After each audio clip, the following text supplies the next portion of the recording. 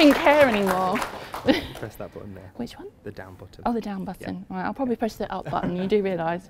So, James, my God, your slides are much better than mine. Well, that's true, yeah, that's true. So, yeah, I don't have the pink hair anymore. I had to make a decision because I'm really white, so it was really hard to keep it up. But anyway, so this is me. This is me, 26 years old. I found this picture when we were decutting our house, babe. Yeah. And I joined in 2001. I joined Hertfordshire Police. My brother has less hair than that now as well. He's bald as a coot. And I loved my job. I joined with my husband, Jack, at the back. We met at training school and we both absolutely loved our jobs. And I got promoted in 2006, still loved my job. I couldn't get enough of it really. I wanted to get promoted all the time.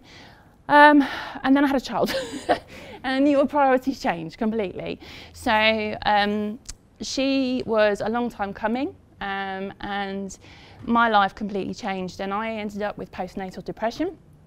So I did struggle a bit from 2009. And then my mental health started to really deteriorate around 2014 when I was diagnosed with ME, which is chronic fatigue syndrome.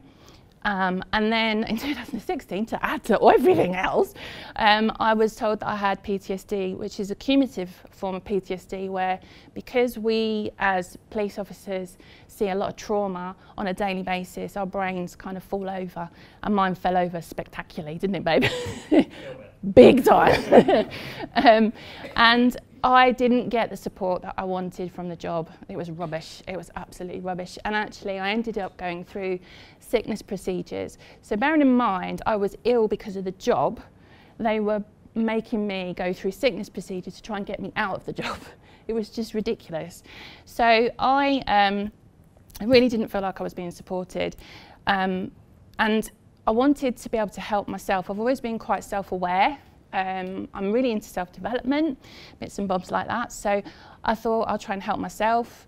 But I knew I needed to get out of the job because I ended up being put into a back office and all I kept thinking to myself, this was 2017, I can't do this for the next 20 years. I can't work in victim service team for the next 20 years. It would kill me.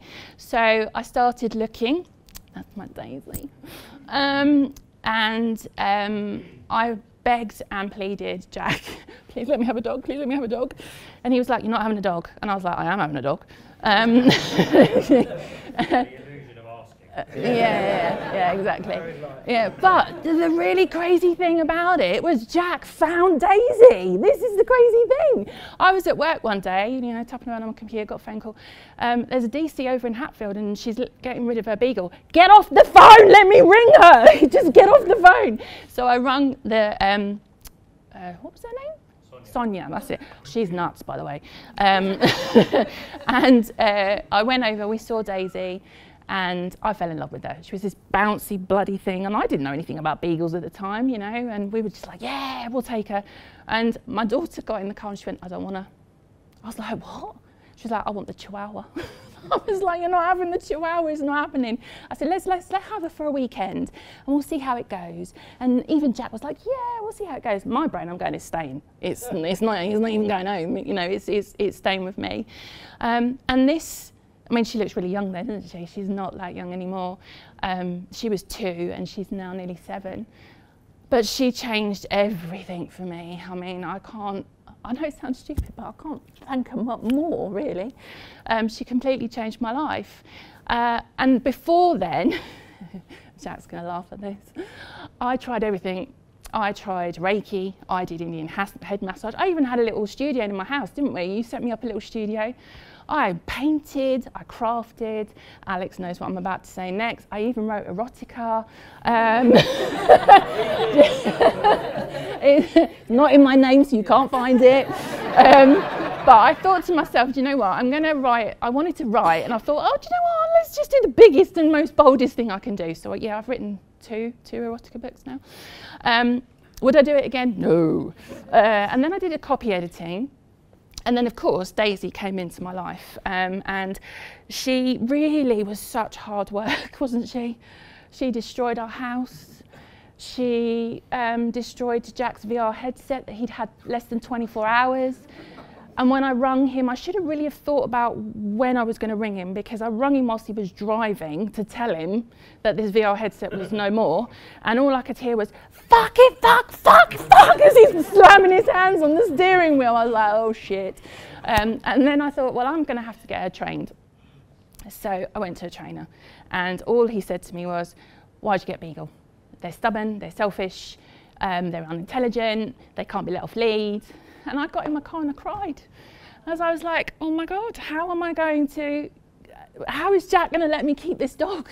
It's destroying our house. It was mental. I can't even explain how mental she was. So I needed something else as well. And I said to Jack, can I get another dog? He was like, no, you're not having another dog. But I kind of I fell into home boarding. So if you don't know what home boarding is, it's basically your dog stays at your home. So if you've got a dog, I look after it in our home. Jack hated it. Oh my God, he hated it. And then I started getting my clients saying to me, on your days off from the police, will you look after my dog? So I ended up being a daycare person as well. And then I started that quite February, and by the July I was able to have a career break. So I managed to build that up really, really quickly.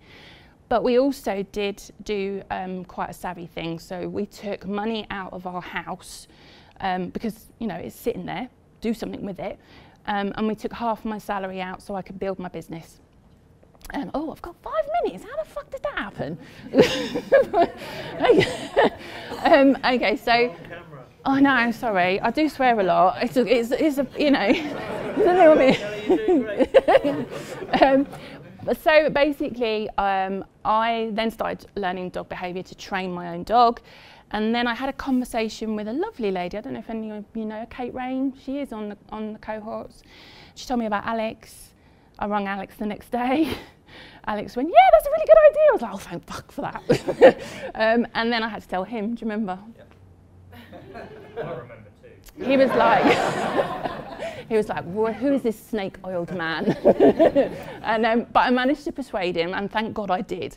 So I joined in 2019, and at the time I was building. I had a physical business, and then I also was seeing beagles, but I was travelling 2 hours a day to go and see these beagles.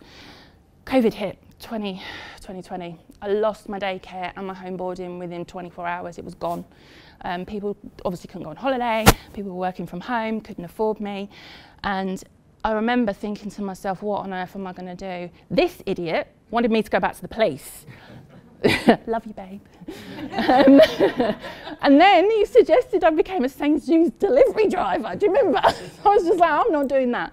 So I had toyed with going online.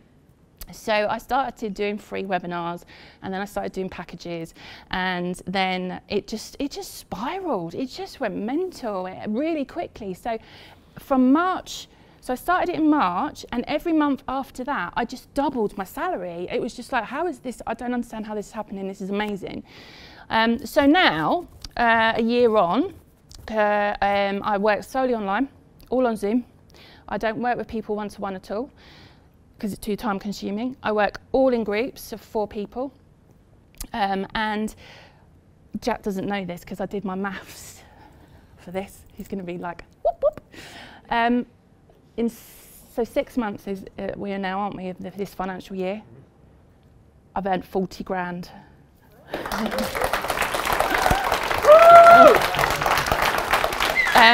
I still can't believe it when I look at the figures. I really can't, and I can't thank. Where are they? There's Robin. Where's James? There he is. What's your price? Oh my God! How many bloody times did you say that to me? Actually, I want it doubled. Yeah, I know you do.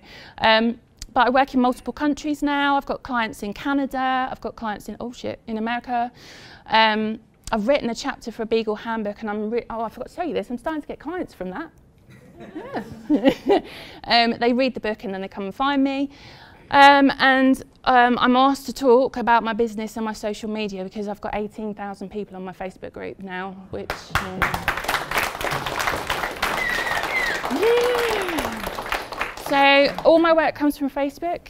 So the future, Guernsey. Yeah. Moving to Guernsey in the new year due to this lovely man. So we made a choice to change our whole lives, and based on the fact that I have an online business, I can work anywhere I want. And that was the dream. So that's what we're doing. 4th of January, we're off. Yeah. No, I do not. No. So again, my whole thing is I've got someone who works on my Instagram now, and she's really getting my exposure up on Instagram. And I'm starting a new business in the new year when we move to Guernsey, which is where I teach people, a bit like what you did for me. So it's like, you know, teaching me and now I'm teaching others, how to build a pet niche business. So that's my next little project. And then, oh, that's me. Did I do that? Is that the right way? So what would I say to you guys? Believe this man. Believe that man. Believe that man. But where's Sapno? Is she here? No, no. Believe everybody on the course. Yes, I did butt up against it. Robin will tell you there was times when he was like, put your prices up. I'm like, I'm not doing them, I'm doing that. And then James was like, what's your price? 900 quid. Oh, really? No.